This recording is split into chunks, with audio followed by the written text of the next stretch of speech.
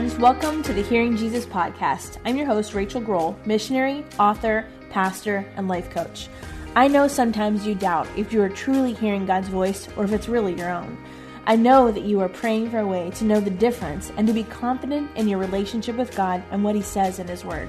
If you are ready to grow in your faith and your identity in Christ and to confidently step into the calling God has for you, then join me as we dig deep into God's Word so you can learn to live out your faith in your everyday life.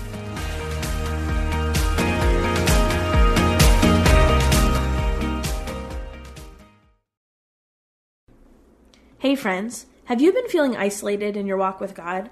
We have just come out of a long period of quarantine and isolation, and it can sometimes feel difficult to be connected to each other. And in fact, the enemy wants us to feel that way. I want you to realize that there are other believers that are feeling the same thing, longing to feel more connected to not only God, but to each other. I want to invite you over to my free Facebook community where we can connect with each other, talk through some of our struggles, encourage each other, and pray for each other. On Facebook, look for the She Hears Hearing Jesus podcast community page. Hey friends, welcome to the Hearing Jesus podcast. Today we're going to be looking at something that happened to me when I was a teenager, and I think it is important for a couple reasons. Number one, I think it plays into this idea of the desire to be chosen, but I also think that it helps us to understand that there are things that happen even early on in our lives or even possibly before salvation that inform or help to form our spiritual formation down the road. And there are things that happen in our life that can kind of draw us closer to God or push us farther away from God. And this was one of those scenarios in my own life. And so I'm going to go through it. I do want to say that it could possibly be triggering for some of you, and if that's the case, then pause, walk away, come back to it if you want to, or if you want to skip it altogether, that's fine too. You won't hurt my feelings. I just kind of want to give that little bit of disclaimer. So, for me, when I was a kid, I grew up in a chaotic home, and so one of the ways that I escaped that chaos was to really attend different Bible studies and youth groups. And I think at one point, except for one day of the week, every other day was filled with either a youth group or a Bible study. So I was like a groupie for Jesus. And I would just go to these Bible studies or youth groups because the people there were nice to me and they loved me and they acted like they want to be around me. And it just filled me up in a way that I was not getting filled up at home. So one of these youth groups, which was not my main youth group, it was another secondary youth group that I was going to. It was smaller. The group had the decision or the opportunity to go do whitewater rafting. And we live in Pennsylvania, and this particular whitewater rafting outfit was in Virginia. And so we had about a 6-hour drive to get down there. And the brochure that somebody had got a hold of had this picture of just like these smiling, laughing people, and it looked like a good time. And so it was enough of a promise of a good time that we decided that the 6-hour drive was worth it. And so our group, was probably about 5 or 6 of us, drove down to Virginia, and I had that brochure in my hand. And when we pulled into the address on the map, I really quickly realized something was different than I expected. When we got there, it was a really large, field grass parking lot, and there was, to the left, this big, fancy, professional sign and booth, and set up with all these matching boats, and the staff all had matching shirts, and big disclaimers and life jackets and the whole thing. Exactly what I was expecting. And what I wasn't expecting was that on the other side of the parking lot, there was another little brown shack with a teenager manning the booth and some black boats and a couple bright orange mildewed life jackets and a handwritten sign out front. And I for whatever reason, realized that there was two choices to make. And we decided to explore the second option. We brought enough money and were prepared to go with the first company, but we realized that if we went with the second smaller company, between us, we would save about $300. And so our teenage brains decided that that $300 could be better spent elsewhere. And so we kind of talked to the teenager that was running the booth, and he said basically if we followed, it was all the same river, and if we followed the other boats down, we would be fine.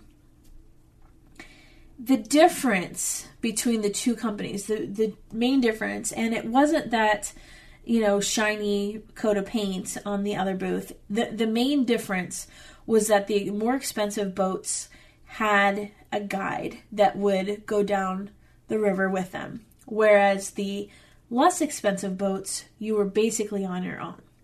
But in our, 15, 16-year-old brains, we thought, well, as long as we just follow the guided boats down the river, we'll be fine. And it's all, the water's all flowing one direction. We're all going the same way. So collectively, our very young and very unwise group just made this decision to rent the unmanned bargain boats. And I didn't yet realize that sometimes wisdom comes with the cost of forfeiting the shortcuts or the savings plans or whatever you want to call it. So we approached the water, and the sound of the rapids really kind of drowned out any nervous caution I had. And I think about that in terms of sin and likening that to our spiritual lives. Sometimes the excitement of the moment and the selfishness it feeds can drown out that still small voice that really is beckoning us to safety. The excitement and the noise of the excitement drowns that out. So we got on the river. It happened rather quickly. And at first it felt like it would be foolish for anyone to pay double for that guided boat. And we, in fact, laughed about our cunning ability to save money and the freedom that we had, not being not having anyone tell us what to do. And, 15, 16 years old, that's important. Autonomy is important. So at first we felt like we were almost racing these other guided boats down the river. And in the game of life, we were winning. We were headed down the river first, and we were saving $300 and laughing about how dumb they were. And little did we realize that our superiority feelings would just be short-lived, because the rapids seemed to transition from easy to more difficult really quickly. And I don't even really remember much. I know there's class 3, class 4 rapids. I just know that at certain points of the river, it was a higher class than others. And I was kind of the only one that started to realize that the guided boats were all going to the right of this certain boulder out in front of us, and we were headed towards the left. And so I mentioned this to the rest of the people in my boat, and they just, dismissed me because it would be a lot of work to get over to that side of the river. And going against the current, a fast-moving current, is difficult. And despite this nagging feeling that we should go to the right side of the river, the current on the left kind of just pulled us along. And me being the only one that thought we should go to the right, I was, outnumbered. And there's so many parallels I can see to that now. I was blinded to it back then, but choosing obedience and to listen to the one who knows me best can be difficult. And many of the voices that are around us are really designed that way, for us to accept the path that the quote-unquote current of sin takes us down, kind of when we're on automatic. And so it took about another minute or so, and we could see why the other boats had fought their way to the other side of the boulder that at first had kind of seemed rather small. It seemed small enough anyway that it didn't really warrant major alarm or change of course for the rest of the team. So sometimes, again, when we are headed down a path towards sin, those warning signs can seem small, and we still have the ability to make a different choice. But if we aren't paying attention or listening to the voices of the world instead of the voice of God, it just becomes easy to justify the smallness of those warning signs. And I can look at that now, but at the time I did not understand that. What I did understand that in that season was that very quickly things can change. And in the next few moments, what we realized was that first boulder was the smallest one we would see for the rest of our trip down the river. And so now we were facing these boulders that were so large that they were separating the water into two distinct paths. And so I watched the boats on the other side really just navigating themselves confidently. They had the wisdom of the guide helping them to navigate their path. And at that point, I ached for the security that they must have felt. Looking at the path ahead of me in our boat, I knew that we were headed for something much more dangerous than had we gone to the right side of the river. There were no other boats on this side of the river, none. And even the other unguided black boats that were similar to ours, they recognized that the path that the guide chose was the better path and where they needed to be. And they had done the hard work of crossing the river way back at the beginning where that first boulder was. And despite our hesitance to fully trust God as our guide, the reality is that He knows the things that are out in front of us. He can see them long before we can. And so as we trust Him and we allow Him to help us navigate the things in our life, there's just this security in knowing that He already knows the course that we should take. So what happened next was something that I will carry with me for the rest of my life. As we approached this next rapid, I could see that there was this large spray of water kind of up and out of the water to the left, and then another huge boulder to the right. And our boat came up upon this rapid, and very quickly, almost as soon as we approached it, the boat flipped up on its side, and it kind of got sucked into this vacuum of the water, and it tipped to the right. And it kind of seemed like it was in slow motion and one movement all at once, and I felt myself slip out of the boat. The boulder was, I was turned around now, so the boulder was to my left, and it was covered in slime. Like, super slimy from whatever it's called. It's not mold or whatever it is that underneath the water. But anyway, algae or something. It was covered. And then on my right was the boat. But the pressure of the water and the current was holding the boat in place. And it was holding me below the surface of the water.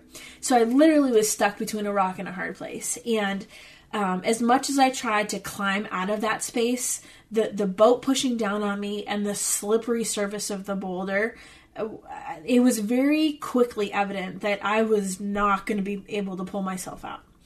And I tried twice to climb up and just slipped right back down. And I remember looking up, and I was underneath the water, but I could see the sky above me. And it was probably only 2 feet above my head. And I just remember thinking that I was really glad I was going to heaven because I knew that this was how I was going to die. And I didn't have one of those experiences that people say, your life flashes before you or anything like that. I just had complete peace. I was just kind of looking up, thinking about going to heaven, and just realizing like, man, this was a short life, 15 years. And I just was looking up. And what happened was suddenly, as I was still looking up, I felt myself being pulled from the water. And the next thing I knew was back in the boat. I was coughing and I was drenched, of course. I was in shock, but I was back in the boat. And a friend had somehow been able to reach in and pull me out. I don't really remember much about the rest of that day. But what I do remember is that in a moment where I was completely helpless to save myself from death, someone reached into that space to pull me out. There is this inherent nature that we are all born with, that we have, that just kind of pulls us towards sin. Left to live our lives on our own, that's just where the current takes us. There really is no escaping it. And it kind of drags us along from place to place, but that current ultimately leads us to death. And there's no way we can pull ourselves from that place, even if we try. Friend, I want you to know that there's only one person that can. Isaiah chapter 46, 4b is one of my favorite verses. It says, I have made you and I will carry you. I will sustain you and I will rescue you. In those moments that we are overwhelmed with our sin and we are feeling helpless, and we know we're helpless to get ourselves out, there's only one that can reach in to pull us out. And that's Jesus. Friend, I want you to know something. It's not too late. We all have this desire we're born with, this desire to be safe, and ultimately we want to be safe from death that we're all headed towards, and that security that really only comes when we trust the guide. And I know that it is hard and scary, and it seems like a lot of work. But that's kind of the whole point. We can't do it on our own. There's only one way that we can kind of walk in that assurance that we know eternally that we're safe.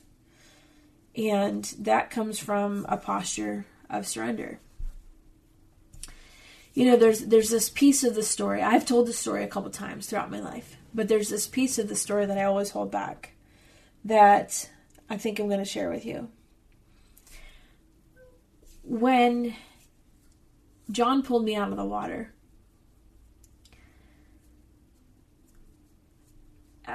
of course in the moment I didn't say anything. And I still haven't to this day said anything to him. But I didn't feel the relief that I had been saved. I kind of felt regret. And being a kid that grew up in a rough home, I remember thinking, like, when I was underneath the water and I was staring up at the sky, I remember just kind of thinking, like, okay, well, at least I don't have to go home. At least I don't have to continue to live this life. And so when John pulled me out of the water, I don't know that that's what I would have chosen. It's very possible that in that moment, if you had asked me, I would have chosen to stay under the water. Now, I'm not saying I was suicidal. I would never have taken my own life. But I was living in such a place of just abuse and chaos and constantly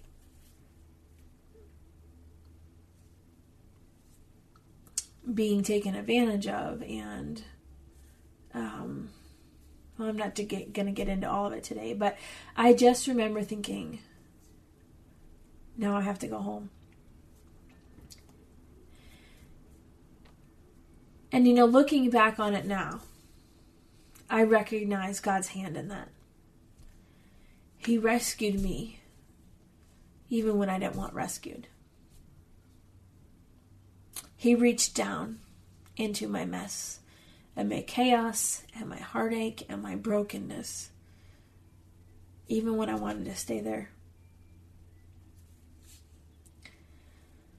I think that says something about who He is and the way that He pursues us because of who He is.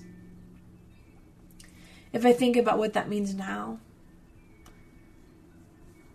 it forces me to surrender. And it forces us to surrender when we think about that in terms of how much we're loved.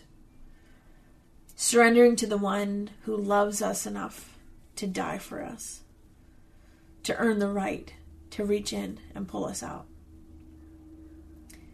To surrender to the one who loves us enough to do what's best for us, even when we disagree. To surrender to the one who knows what's coming down the river.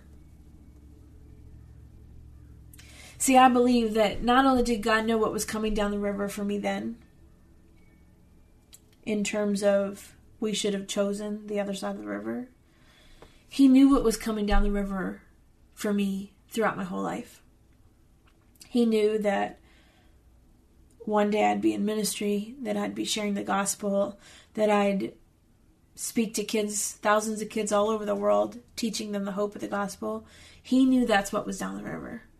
And I believe that that's why He saved me that day. There's this counterfeit life that seems to offer this same promise, but with life on your own terms. And the enemy offers this counterfeit to us. So much so that we can't even see what's coming next.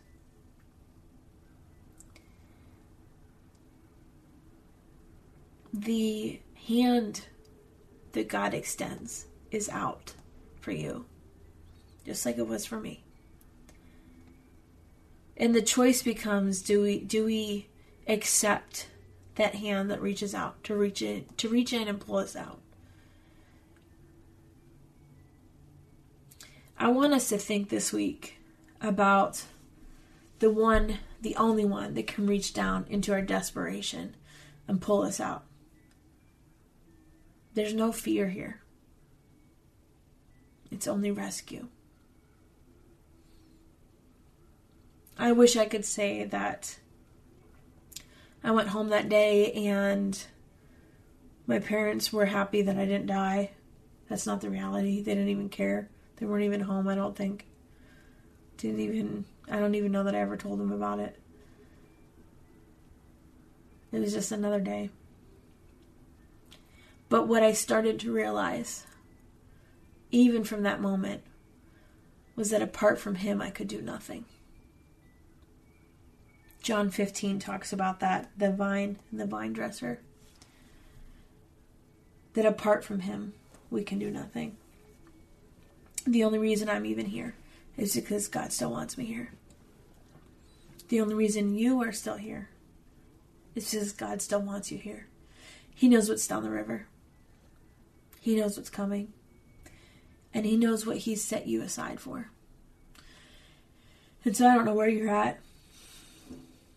I don't know what struggles you have, or if you even have any struggles, but what I do know is that there's a God who loves you so much. He has a plan and a purpose for you. And so when we have our tendency to go our own way, instead of the way God would have us to go, He doesn't bail out and say, well, you didn't listen to me, so you're done. Instead, He stays close by so He can step in and rescue when He needs to. Even now, God desires to rescue you. To be that hand that reaches down and pulls you out.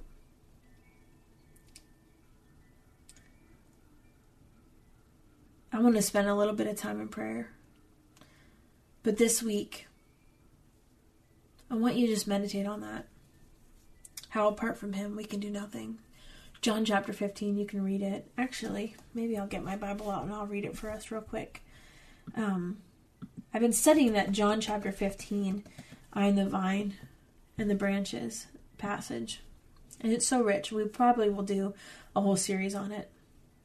But I'm going to read chapter 15, starting in verse 1. I am the true vine, and my Father is the gardener. He cuts off every branch in me that bears no fruit, while every branch that does bear fruit, He prunes, so that we'll be even more fruitful. You are already clean because of the word I have spoken to you. Remain in me, as I also remain in you. No branch can bear fruit by itself. It must remain in the vine. Neither can you bear fruit unless you remain in me. I am the vine, you are the branches. If you remain in me and I in you, you will bear much fruit. Apart from me, you can do nothing. Let's pray. God, we thank you for who you are, the rescuer, the one that reaches down, even when we don't want to be rescued, and pulls us out. God, thank you. Thank you, oh Jesus, thank you. Thank you that you know what's down the river. In the sense that you want us to listen to you as our guide and to follow the path and the plan that you have set out for us. But that you don't leave us when we are disobedient. But instead you wait so that you can rescue when we need you. But then also that you see what's down the river in those moments where we feel like giving up. You know the plan you have to use us for your glory. Lord, I thank you. I thank you. Help us to realize that apart from you, we can do nothing. Apart from you, we can do nothing. God, remind us of those words this week as we are attempting and trying to do things on our own. Remind us of who you are and how faithful you are. In Jesus' name, amen. I'll be praying for you guys this week. We'll talk next week. Bye-bye.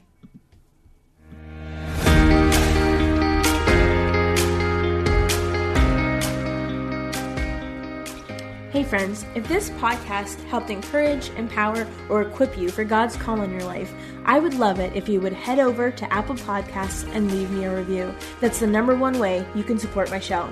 You can also join our free Facebook community or Instagram page where I share inspirational tips, resources, and prayer throughout the week. Hey, I want you to know I'm praying for you this week. Know that you are loved, you are cherished, and you are His.